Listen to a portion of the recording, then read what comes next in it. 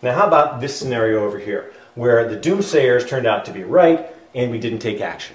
Now, since we've granted the extreme up here, we should grant the extreme down here. And in that case, it gets kind of ugly, because we've got economic, political, social, environmental, and public health catastrophes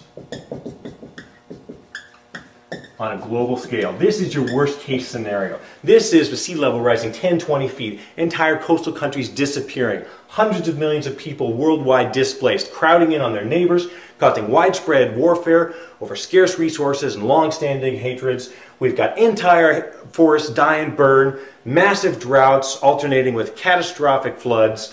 We've got the breadbaskets of the USA and Russia turned to dust bowls, causing catastrophic famines, terrible disease epidemics, spreading like wildfire, hurricanes like Katrina becoming the norm. I mean, this is a world straight out of science fiction. Economic collapse because the global economy has been hit by crisis after crisis. This is a world that makes Al Gore look like a sissy Pollyanna with no guts who sugar-coated the bad news.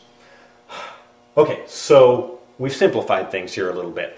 The clue should be the smiley faces. Any diagram of smiley faces certainly has some complexities underneath. And do this yourself. Add the complexities back in. Use pencil and paper and put some odds in here. Use the, play with the mild cases, not just the extreme cases on both sides. Put in some intermediates in between these dichotomies. And I think you'll see that the following argument still arrives at the same inescapable conclusion.